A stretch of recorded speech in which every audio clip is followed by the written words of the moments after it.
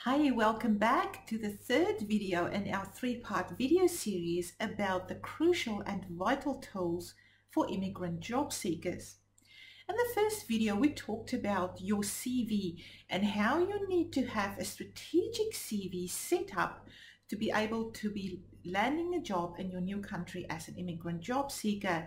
The second video was all about your immigrant LinkedIn profile and how you need to set that up to work with your CV to land a job. Now in the third video, we are going to look at networks and relationships and how to use that last vital part of your package to land a job in your new country. So when we build networks and relationships, let me illustrate something by a little story. If someone knocks at your front door right now and asks you for $50, say it's a complete stranger, what would you do? I bet you would not give them that $50. It's a lot of money. In our world, you probably slam the door in their face or not even open the door in the first place. But what if your neighbor that you have known for the last 20 years asks you to borrow $50? Or a friend or a relative that you've known for a long time? You would probably not think twice about giving them that money. Why is that? Why the different behavior to a stranger than to someone you know? The difference is trust. You already know and trust your neighbor or a friend or relative which you've had a relationship with for the past number of years, but you do not trust a stranger. This is the same thing for immigrants who want to find jobs in their new country. It is more about trust than anything else. As an immigrant job seeker, you are less trusted than the locals. And just the fact of life, there's nothing you can really do about it but build trust. So how do you go about doing that? You do that through creating networks, and within those networks, create relationships. In other words, build relationships with people so that they know and trust you for a while before you ask something from them or before they will offer you something. So in this video, we can look at 3 things about how to build that trust in networks and relationships. So now, how do you build those networks and relationships? Here are 3 ways. You need to utilize your social media profiles online, like LinkedIn and Facebook. You need to engage with your audiences on those profiles and keep them interested. And you need to utilize those profiles to access advanced strategies of job finding, and I will show you what those are. Firstly, use your social media profiles like LinkedIn, which you've set up in the second video, to build that network and that connections as a professional. LinkedIn is a professional social media platform, just like Facebook is for private social media. So the same way that you build connections in Facebook, you can do the same through building connections in LinkedIn. And that way, your professional connections will see you as the knowledgeable, engaged, interesting person. And that way, your networks will grow. You will find people in different places, in different companies, in different groups on the other side of the world who will become known to you, and you will become known to them. And that way, they will start knowing you and trusting you. So use your social media profile to start building that trust. Second of all, you can't just set up a Facebook profile and forget about it. What will happen to it? Nothing. Exactly. No one will know about it. You will never have any friends added to it.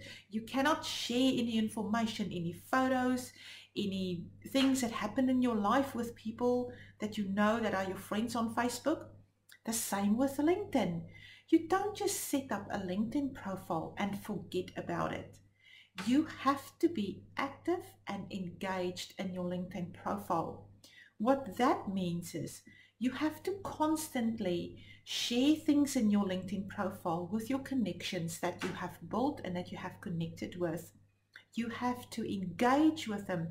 In other words, engage in group discussions. Ask questions from your connections.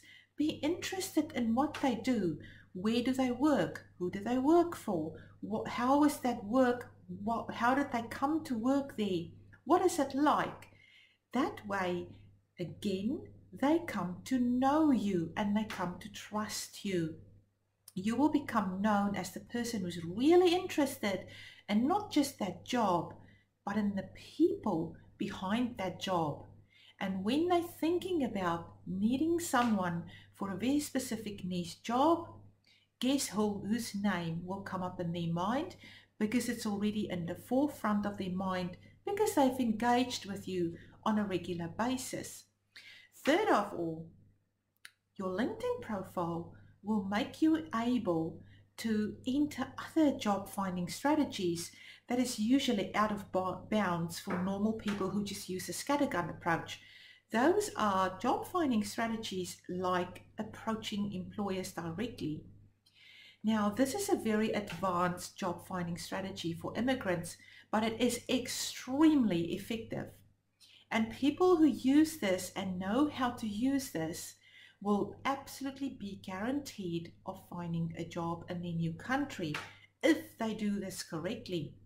But the precursor to be able to implement those advanced job finding strategies is having a LinkedIn profile and having built those networking relationships and having worked those relationships to the point where they are known and trusted.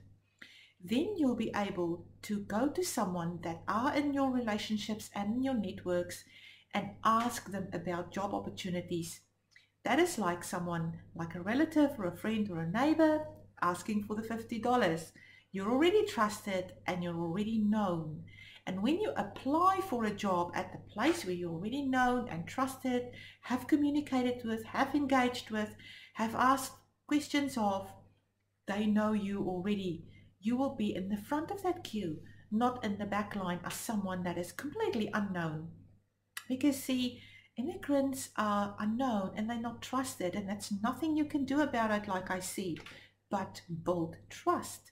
So these three ways, using your social media profiles to set up that connection, set up the networks and start building relationships, starting to really engage with those connections inside those relationships, building a relationship, becoming trusted and known, engaging with those people, and then adding to your mix of tools and strategies the advanced job search strategies like approaching employers directly.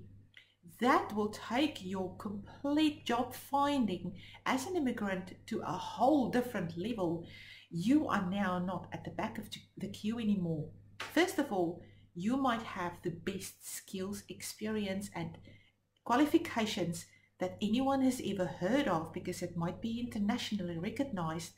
Third of all, you will have a LinkedIn profile that is promoting that CV and those credentials on that CV. Third of all, you will have networks and relationships on the other side of the world who knows you, who trusts you, who's interested in you because you have built relationships with them.